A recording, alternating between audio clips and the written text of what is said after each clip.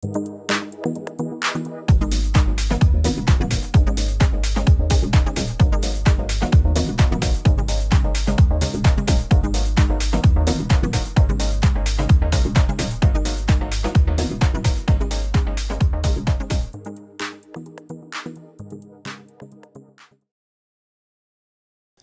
morning, everyone.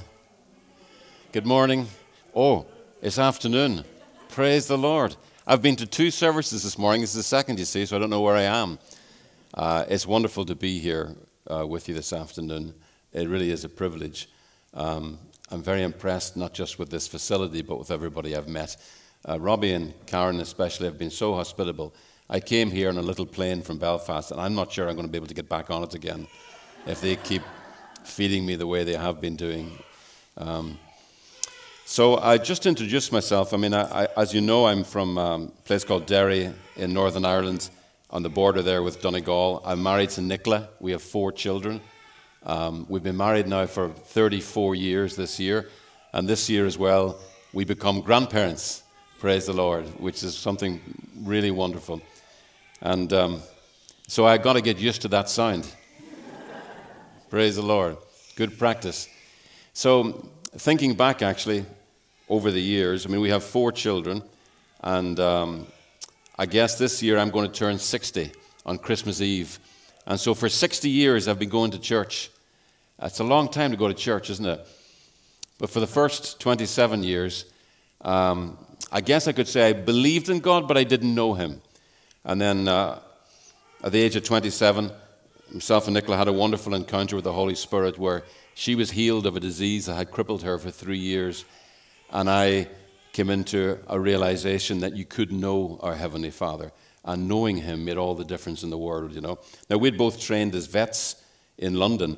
And I remember one of our lecturers who taught us about sheep. And he said, you know, we know 50 diseases of sheep. The trouble is they know 100. And so it's good to remember that whatever you think you know, there's much, much more to know. The Apostle Peter wrote these beautiful words. He said, do not fall into error, but grow in the grace and knowledge of our Lord Jesus Christ. And no matter what age you are, there is so much more to know about the goodness of God. And the Bible says as we humble ourselves, grace comes.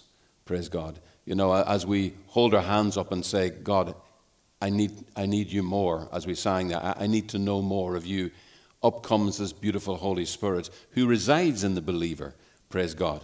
Remember, John the Baptist said of Jesus, I was told the one in whom I see the Spirit remain.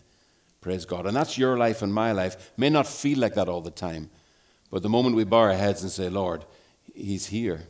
Praise God. And that's our experience this morning when we come to worship. In the first service, I was so blessed because the minister who was here mentioned John Bunyan.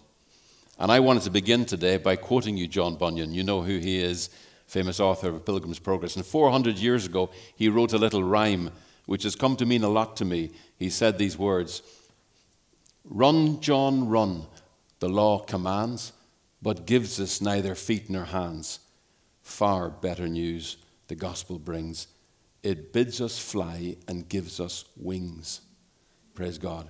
That's something so beautiful. And I wanted to speak this morning about that ability of the gospel to actually give us wings. You know, I grew up, as I said, in church, and every Sunday in church, I heard a gospel that didn't appear to give me wings. It didn't lift me. And, you know, by the time I was a teenager, most of my friends had left church because the God we kept hearing about wanted more from us. You know, he was a father who kept asking for more and more, but I couldn't quite see what he had given me. I didn't understand the enormity of what he had given me in Christ. And to see that lifts you.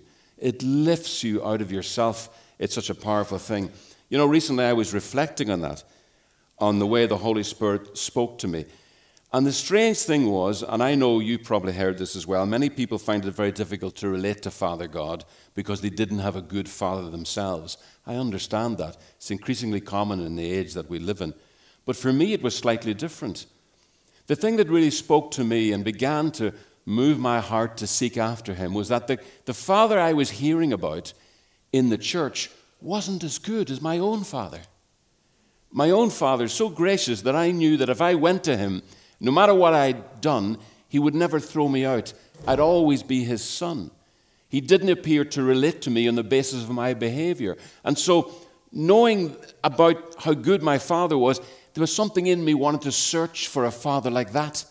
So although all my compatriots left church at a young age, I kept going because something in me knew there's got to be more than this. He's got to be a better father than that, you know. Praise God. I remember when I was 11 years of age, around about that time, and I was in church one Sunday, and I was in awe of the way people were worshiping God. And I said, I want to know this God. I want to know him.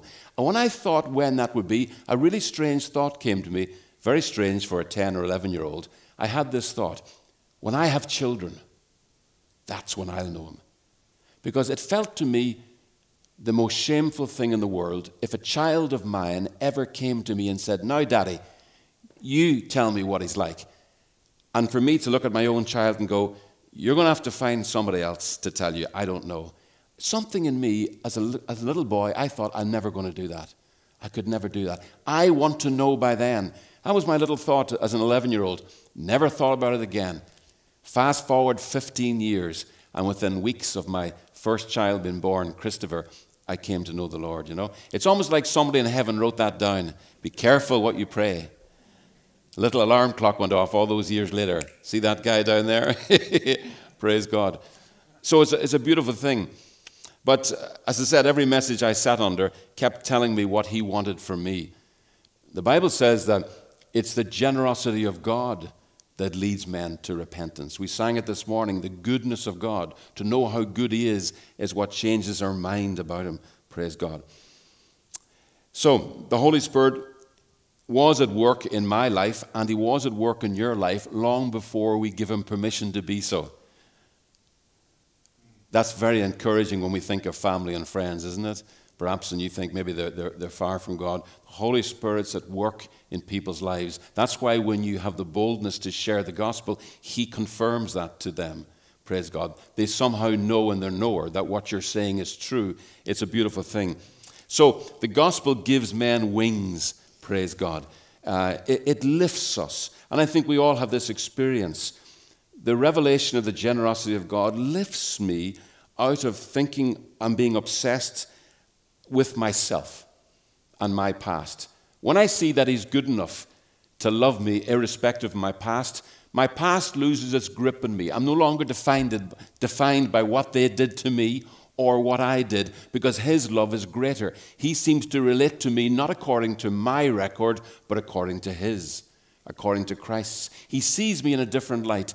He doesn't see me in the light of what I have done or haven't done. He sees me in the light of what Christ has done. It's a different type of light to be seen by. I remember reading once the testimony of St. Patrick. I'm going to be Irish now. Tell you about St. Patrick. St. Patrick wrote these words. He said, I was like a stone stuck in the mud, and in his mercy he came and he lifted me up, and he exalted me to the highest place and sat me on top of the wall, and from there I will speak about him. I think that's beautiful, you know. That's the gospel that we preach. It's not a gospel that says you need to pick yourself up out of the mud.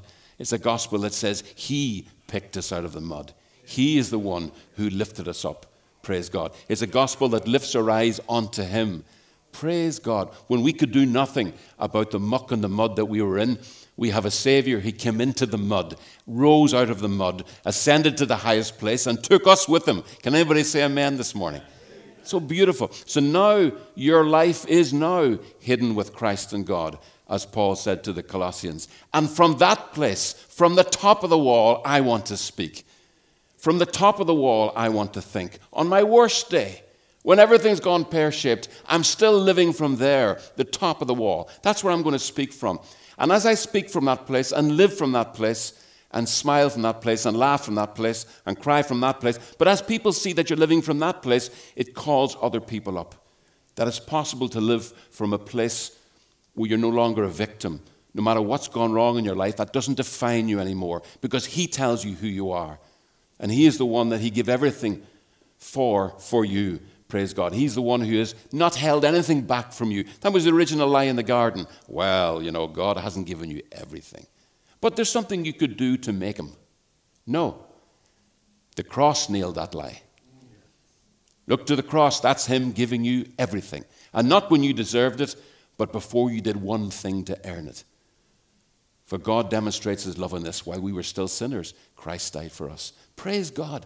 He gave us everything at the beginning. Why at the beginning? Because he never wanted us to get the idea that somehow we could earn it, that somehow his love was conditional on our performance. That's a very dangerous idea to get, because you'll spend your life with your hope in yourself rather than in him. It's a subtle thing, really, and it's something we, only by the grace of God, he keeps bringing us back to that place. In this world you will have trouble, Jesus said, but be of good cheer. Strange thing to say, isn't it? Because I have overcome the world, But I think that my experience of the grace of God, and when I say that word grace, I'm talking about the empowering presence of God, Because it's his life in you that enables us to be in him and to live this life, If you're trying to be a Christian, that's an expression of unbelief. You can't in your own strength, Everybody knows that here. We've all been to the end of ourselves. That's how we began this journey, by getting to the end of ourselves. How do you want to be renewed? Get to the end of yourself again. Never think because you've been a Christian 5 years, 15 years, or 50 years that you know how to do it. You cannot do anything apart from me, Jesus said. So here's the good news. I'll never leave you. I'll never leave you. I always say to our folk, the Lord is not asking you this year or any year to do one thing for him. He only asks us to do everything with him. And that's the biggest difference in the world. It's a beautiful thing, I guess maybe it's why Scripture talks a lot about marriage and how people come together as one life and how they begin to carry each other's life, And it is something so beautiful like that. Praise God. I don't know how far I'll get this morning. I wanted to tell you 3 things about the gospel from Romans 1. If you have your Bibles, turn to Romans 1, verse 16 and 17. You know this verse so well. Ruthlin, you know this verse. Praise the Lord. Paul wrote it. He said, I'm not ashamed of this gospel of Christ, for it is the power of God to salvation for everyone who believes, for the Jew first and also for the Greek. For in it the righteousness of God is revealed from faith to faith, as it is written, the just shall live by faith. Now I want to show you 3 things this morning about the gospel, because by the grace of God, no matter how many times I'm given the privilege of being here, I have to tell you, I've only got one message. I might as well own up now. Christ and him crucified. I'm never going to stand here and tell you what you should be doing. I'm only going to point to him, because when you see what he's done, you'll be a different person. That's all I can find. Fix your eyes on him, the author and the finisher of your faith. He's not asking you or I to finish something he began. Doesn't matter how many years you've had that impression sometimes from being around church. He's not asking you to finish something he began. He said, it's not you running off by yourself to finish something I began. We're married. You're married to him that you may bear fruit to him. Paul wrote that to the Romans too, didn't he? So the first thing he says here about the gospel is, I'm not ashamed. Why should he say that?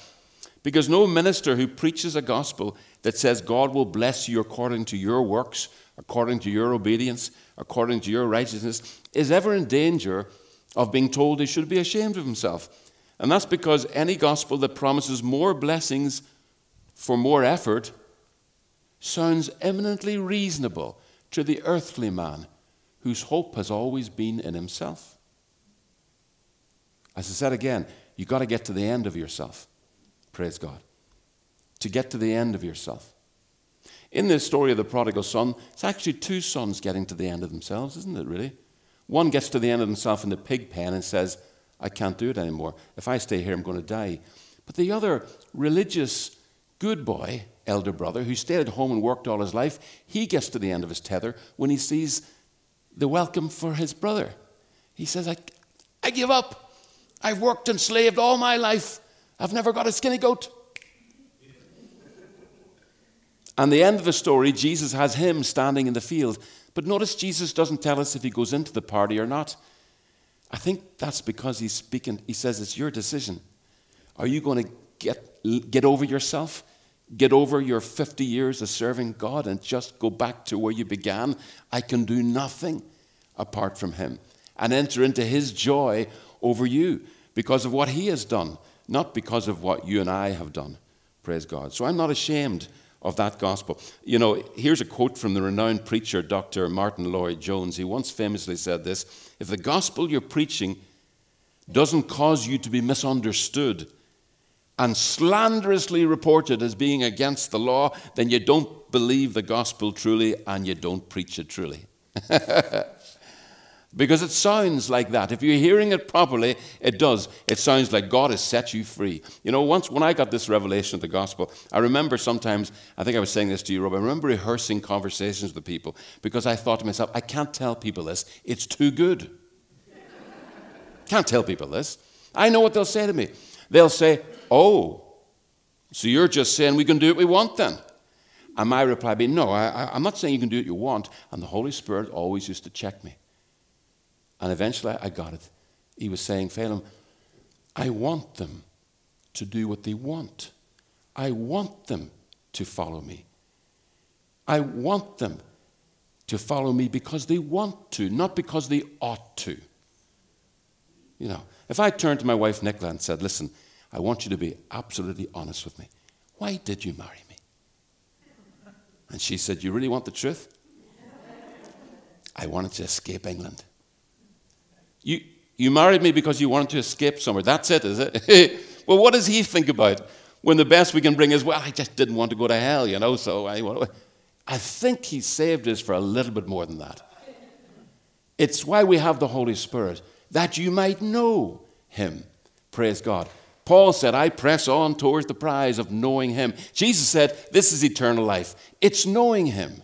It's knowing him. Wow, that means eternal life doesn't start the day I die. It starts in knowing him. And it flows through me by knowing him, you know. And the more I see how blessed he is, the more I'm living this life. Because this is the life they share, Father, Son, and Spirit. It's so beautiful. Oh my goodness, I'm so far behind. I better go on to the second thing. The second thing that this tells us about the gospel, it's power. I'm not ashamed of this gospel because it is the power of God unto salvation. It gives us wings, as John Bunyan said. So the power of the gospel is that through this full proclamation of what Christ has done, that really he has put us, the old I life, to death, and he's raised us up to an entirely new life. Through seeing that, it lifts you out of your past and your natural circumstances, you know. The gospel declares that in Christ he lifted us out of the mud. Can you say amen this morning? He put us on the top of the wall, and we can live from there, and we can speak from there. And wow, if this is true, if he spared not his son, but delivered him up for us all, how shall he not? How shall he not, with him, freely give us all things? You see, it's knowing that you already have that changes your life. Jesus, the last lesson he taught his disciples was he got down and he washed their dirty feet. Nobody else in the room would do that. You know why? Because they were afraid that it would mean that they were somehow less. He was able to do it, John wrote, for this reason. Knowing where he had come from, and knowing where he was going, and knowing that the Father had given all things into his hands, he got down on his knees and washed dirty feet. So we can serve when it's not about us anymore. You know that you know that you know who you are, you know. A friend of mine told me a story years ago about during the French Revolution, they were chopping people's heads off. And they took a 12-year-old boy who was a prince. He was the son of the king, and they were going to execute him. But he was such a good boy, they decided that if they did that, he'd go straight to heaven. And they really hated him so much. So apparently, the story goes, they turned him over to an old lady who was reputed to be a witch. And they told her, teach him how to blaspheme God, and then we'll kill him. And they came back after 2 weeks, and this little boy had refused to say any of the bad things this woman was teaching him. He refused. And eventually they said, listen, just get it over with. Why don't you say it? Just say those things, and it'll all be over. Little boy looked at him and says, I can't. Why not? Because I'm the son of a king. The son of a king doesn't speak like that. If you're trying to be a Christian, it's an expression of unbelief. When you get a revelation that you're a believer, not because of your new behavior, but because of your new birth, then you can stop trying to be a Christian and start living as a child of God. Because it's all by grace. Praise God. Now, when that gets hold of your heart, you're changed from the inside out. The inside out. Because Jesus said, I came to take an axe to the root, not the branches. That's our behavior. What you're doing today, this week, everything you did this week that you wouldn't talk about in church, that's not the root. That's just the branches. Those things grew out of fear. They grew out of fear. If I did something or said something that wasn't glorifying to God, I did it out of pure fear. I thought I had to save myself, you see. So God says perfect love will cast that out. Let me take an axe to the root. Is what you're believing. It's not what you're doing. It's what you're believing, you know. So I want to show you again what a good Father you have. And the Holy Spirit is the one who does that. Because Jesus says this, I promise I'll not leave you as orphans. I'll not leave you not knowing your daddy. I'm going to give you the Holy Spirit. And when you know how good your Father is, you will be as your Father is. When I became a vet because I wanted to be like my father. He was a veterinary surgeon. That's not a great idea. It's not a good reason to be a vet because your dad was a vet. I struggled through it for years. I realized at the end I wasn't cut out. I did all that. I sacrificed all that. I did all those exams because I wanted to be like my father. And you know what? The older I get, I look more like him without doing a single thing. That's just DNA. Well, if you have received his Spirit, put your faith in the seed, not in your gardening skills. Have more faith in the Holy Spirit, the one who carries you through every situation. And I think what really helps me is to hear those beautiful words that he's delighted in you, that he loves you, that he knows you, and he's accepted you, and he's not measuring you. The worst atmosphere you can ever be in is a measuring atmosphere. It'll measure you to death, you know. When you're even in a room, perhaps, and you feel a word from God and you want to share it, if you have a people around you who love you and have accepted you, you can speak. But if you think you're going to be measured, you'll clam up. So God wants to give us such a revelation that our Father in heaven is cheering us on. Praise God. Not that he's taking notes going, could do better. Did you ever have that written in your school report? Could do better. Third thing, I'm not ashamed of the gospel of Christ, for it is the power of God to salvation for everyone who believes, for the Jew first and also for the Greek. For in it the righteousness of God is revealed. Praise God. From faith to faith, as it is written, the just shall live by faith. So the third thing that Paul speaks about the gospel is what's in it. It's a different type of righteousness. Praise God. A different order of righteousness. It's not self-righteousness. It's God's righteousness. It's a righteousness so great that you can only have it as a gift. And if you refuse to take it as a gift, you can't have it. You must take it as a gift.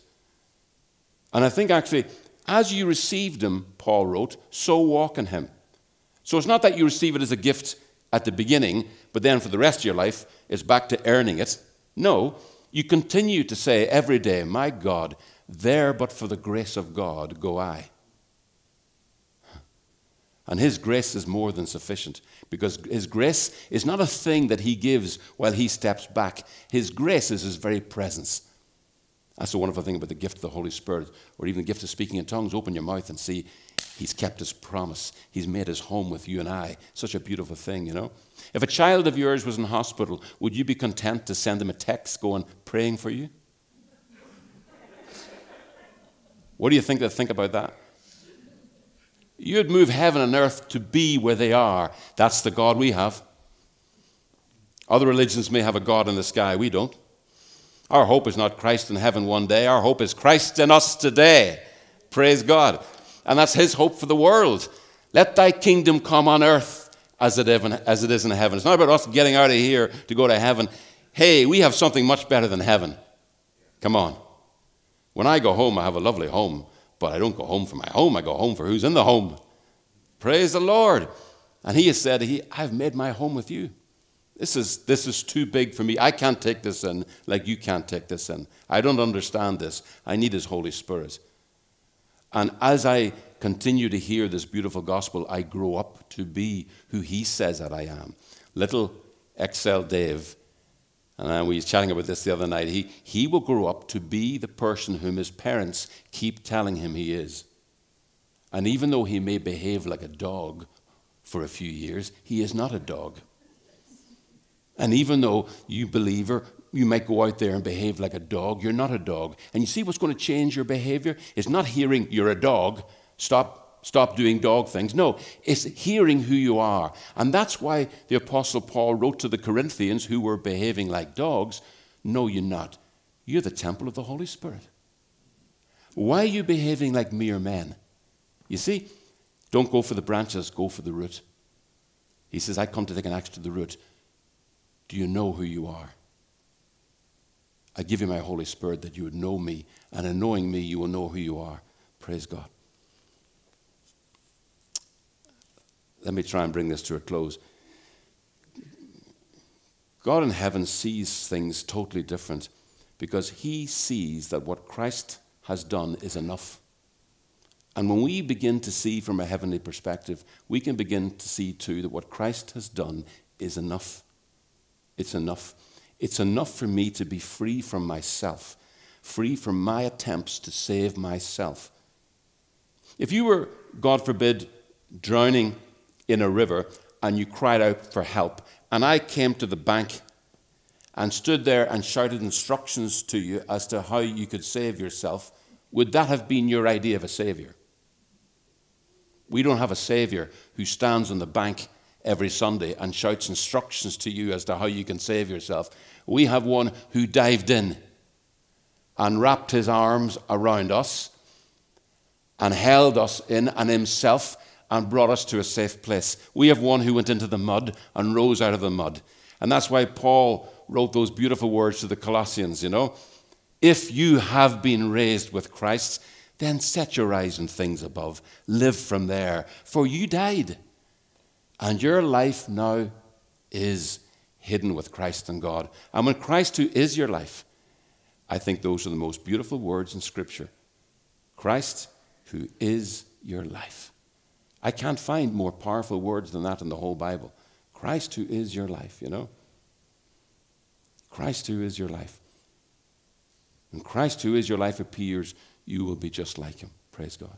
You will appear with him. So beautiful. I want to pray and make a declaration over you this morning. I want to thank God for you. Let's bow our heads for a moment. Just going to wait on the Holy Spirit. Bless you, Father. Thank you, Lord. Thank you, Jesus. Thank you, Jesus.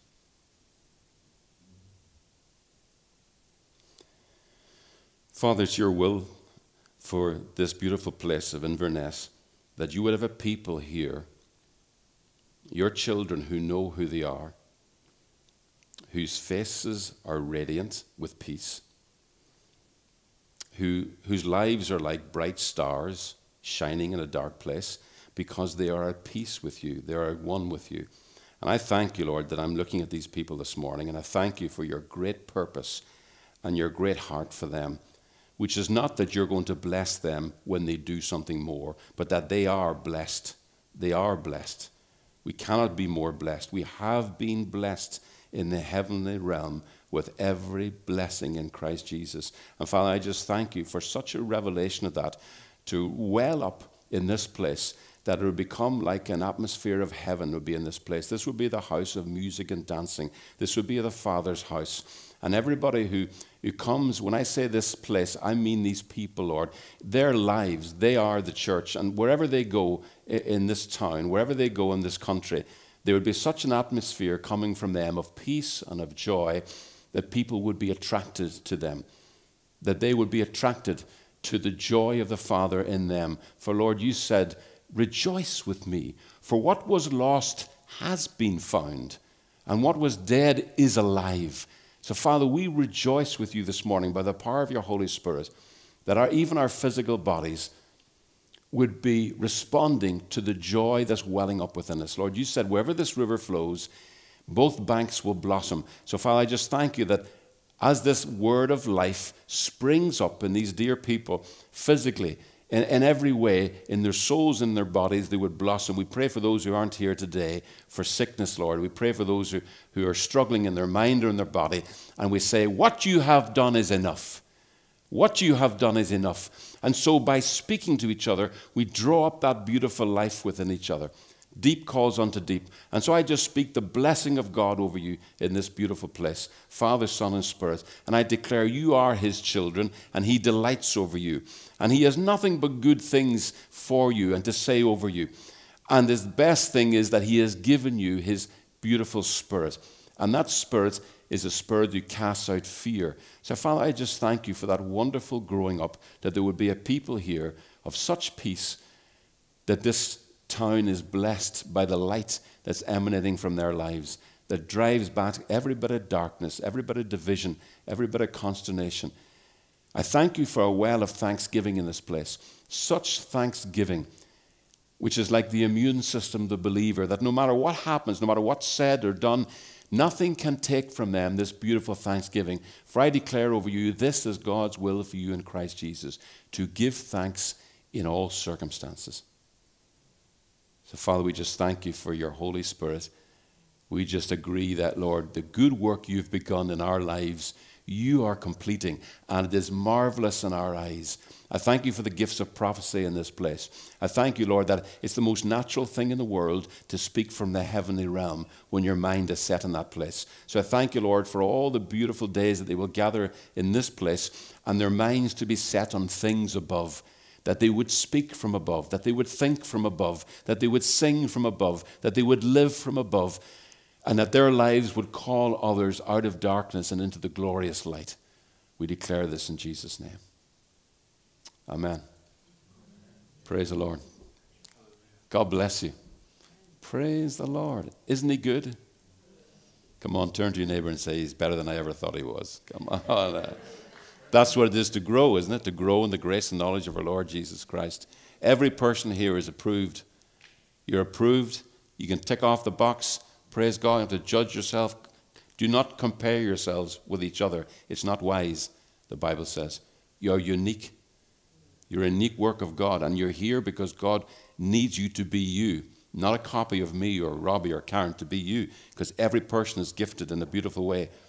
And never think sometimes because you're not here, nobody would miss you. When you're here, it draws out the word. I didn't mean to say all of that this morning. I'm saying it because somebody here needs to hear it. And that's what we do, you see. When you're with each other, you draw out that life from each other. It's a beautiful thing being together, isn't it? It's a beautiful thing. So don't worry about what you'll wear, or look at the birds of the air. They neither sow nor reap, and yet look how your Father looks after them. Are you not more valuable than they are? Praise the Lord. Okay, I'm starting now, so I better stop. Praise the Lord.